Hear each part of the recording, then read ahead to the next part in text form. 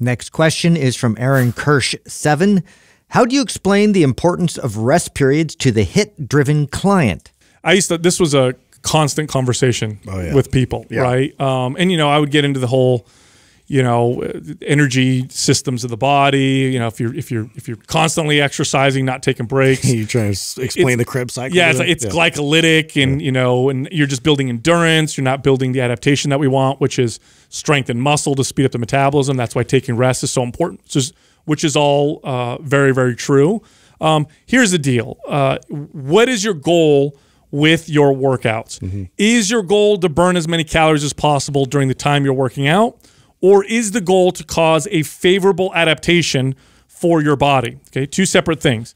If you just want to burn calories, then don't take any rest periods. Keep moving and make it intense. Just move constantly. Yeah, that'll burn the most calories. In which case, I'd say there's no reason to do HIIT with anything with weights, dumbbells, machines. Just sprint on a treadmill, and you'll burn the most amount of calories. If your goal is to cause favorable adaptations, you want to speed up the metabolism, build muscle, balance out hormones. You want to shape and sculpt your body. In that case, take your rest periods and build muscle. That's it. That's the bottom line. So what's your goal? You want to burn a lot of calories in an hour? And by the way, I used to tell my clients this. Oh, you want to burn a lot of calories an hour? There's no need to hire me. You actually don't need my expertise. I'll tell you what to do. You see that treadmill over there?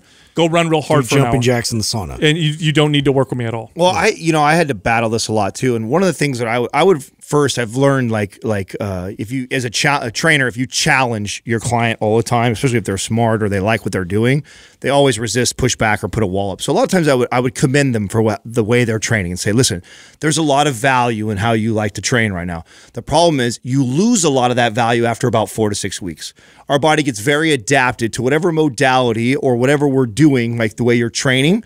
And then the results that you like from it, the burning the body fat, the building muscle, all that part that you enjoyed, those returns start to really diminish. My job as a personal trainer is to be constantly programming and switching you up so that your body is consistently seeing those results that you love so much. And if we stay in this way of training, you're going to see very minimal results beyond that 6-week period of time. If you want to keep the results coming, we need to completely change out of this. And completely changing out of it means we need longer rest periods. We need these straight sets. We need to train differently for a while. That doesn't mean we won't come back to this way of training that you love to do, because there will be value here again. Yeah, you have to highlight that it's different for a reason. And a lot of times I'll get the clients like this, and they're in a plateau.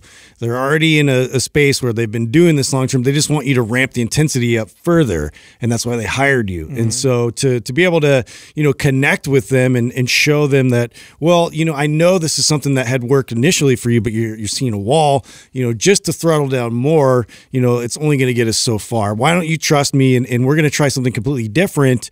It's going to be, hard, mentally to get through this. That's what I'm here for.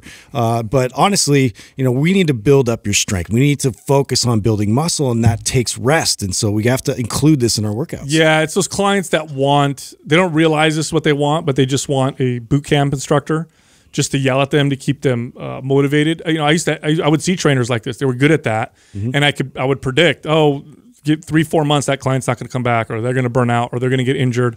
They're going to plateau real hard. And they'd have these huge turnover of clients. They'd be real good at that. You push hard. Come on, you can do it. In fact, you'd see them in the gym. That's basically what they would do. They'd just torch them. Yeah. And see you later. And you'd see this huge turnover of clients, except for the 1 or 2 occasional, gluttons for punishment. They would just have this huge turnover. The trainers that were successful were the ones that understood that their value was not in the, pushing you to maximum intensity all the time. That does not last. Look, here's the deal. Burning calories manually is hard fucking work. If I told you to dig a 10-foot hole, could you do it with a teaspoon? You could, but why wouldn't you use a backhoe? You have a backhoe accessible. Just use that. You're going to dig that hole in 10 minutes instead of being out here for the next 2 weeks trying to dig this big hole.